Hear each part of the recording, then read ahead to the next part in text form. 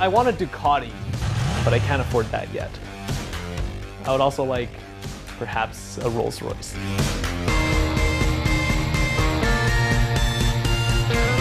I used to watch Gossip Girl, and I was like, these guys have so much money, it's so cool, and I wanted to make money.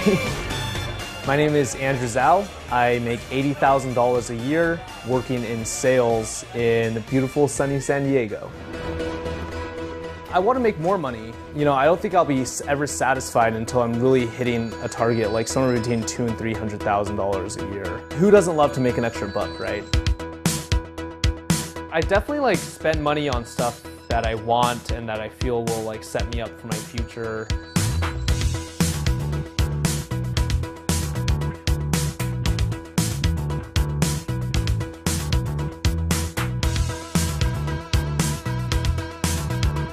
Food is definitely like a big part of our lives. This is so good. We kind of splurge on restaurants. I don't really think about the expense. I'm just like, I want that food. Put that in my mouth. I'll pay the price. My main passion is something called gloving, an underground art form that centers around the rave culture.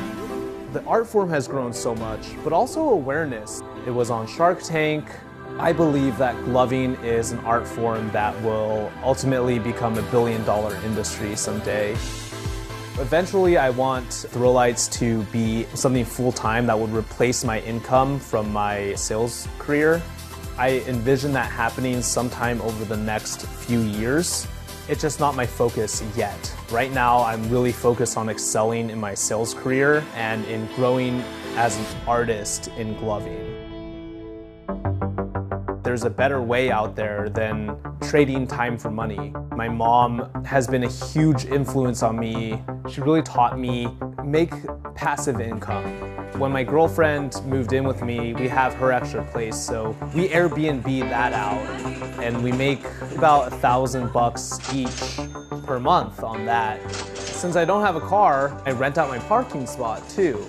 Jasmine, my girlfriend, has a car and she'll drive anywhere that is long distances. For medium distances, I typically will take a bird, just like these little electric scooters all over my city. Or if I need to, I can take an Uber, or most of the time I just walk. My first experience investing in the stock market was at 16 years old when I somehow convinced my dad to give me $20,000 to invest. At that time, I think it was like 2009. So the stock market had literally just tanked. And I took that money and started making a bunch of fast money. I had stocks that were making like 50, 60% returns in a single day. Eventually, it kind of caught up with me because I wasn't really doing the right kind of stuff, and I ended up losing all of my dad's money when one of my stocks pink slipped. Today, I'm more of a value investor. I really look at companies that I believe in their future, more stable stocks, blue chips. I think eventually I'll pay my dad back once I have a spare 20 grand laying around. I bought a motorcycle last year. I paid a little bit in cash, and then most of the rest I got a really good loan. I actually crashed that motorcycle and broke my back. What was really surprising to me was how quickly the medical bills did rack up.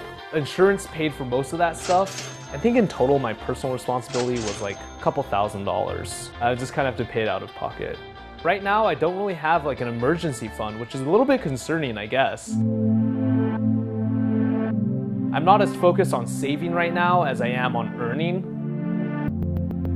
For me to focus on reducing my expenses, I feel like is thinking small.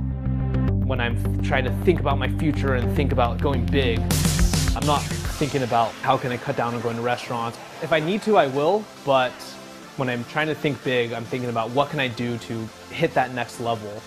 I've always had big ideas about stuff, and money is just a vehicle to achieving the big dreams that you really have. Eventually, I want to be a multi-millionaire, if not a billionaire, so I guess you could say that's my long-term goal.